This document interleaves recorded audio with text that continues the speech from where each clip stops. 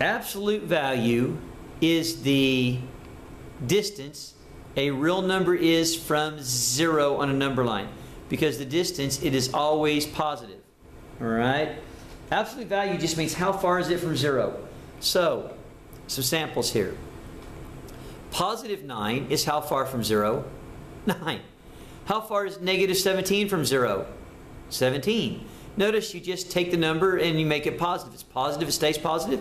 And if it's negative, you make it negative.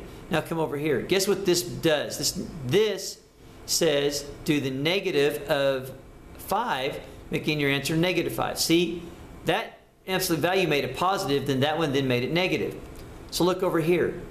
Now I'm going to take this negative 4, and I'm going to find the absolute value of it first. Absolute values are kind of like parentheses. You do them in that kind of an order. So negative 4 makes 4. 4 plus 3 makes 7. Now here, this is inside. So I'm going to do 12 minus 3 first. 12 minus 3 is 9. And then the absolute value of 9 we already know is what? 9.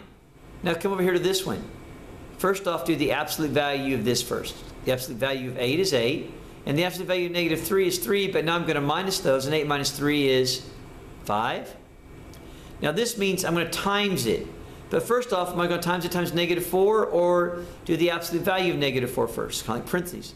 So I'm going to do the absolute value of negative 4, which is 4. And 3 times 4 is 12. So when I come over to this one, what's the absolute value of negative 5 is 5. So I'm going to do 2 times 5. And the absolute value of negative 6 is 6. 2 times 5. Now order of operations, I do 2 times 5 first. So I get 10 minus 6, meaning my answer is 4.